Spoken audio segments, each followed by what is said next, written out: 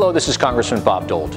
After passing 36 short-term extensions, late last year Congress passed a bipartisan 5-year bill to fund our nation's highways, railways, and other infrastructure. The agreement included important provisions that I fought for to facilitate the redevelopment of Union Station and prevent a delay of the Chicago Transit Authority's Red and Purple Line modernization project. This week I was with Congressman Jeff Denham at the Deerfield Library talking about next steps to ensure robust transportation funding.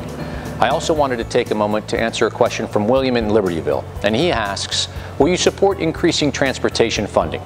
Ensuring that the Chicago area remains a transportation hub for the entire nation requires continued investment in local infrastructure.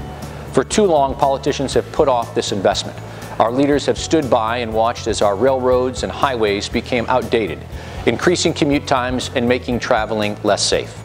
When people from our community commute into Chicago, outdated train switches create a congestion by slowing commutes by as much as 15 minutes each way on some lines.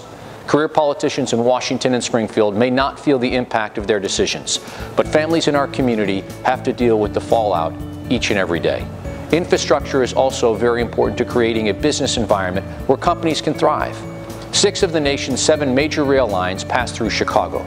Right now, it takes 48 hours for a freight train to get from Los Angeles to Chicago, but it can take up to 30 hours for a freight train simply to get from one side of Chicago to the other. That's why I've worked tirelessly to promote the transportation needs of our community and will continue to support increased and robust funding for transportation infrastructure.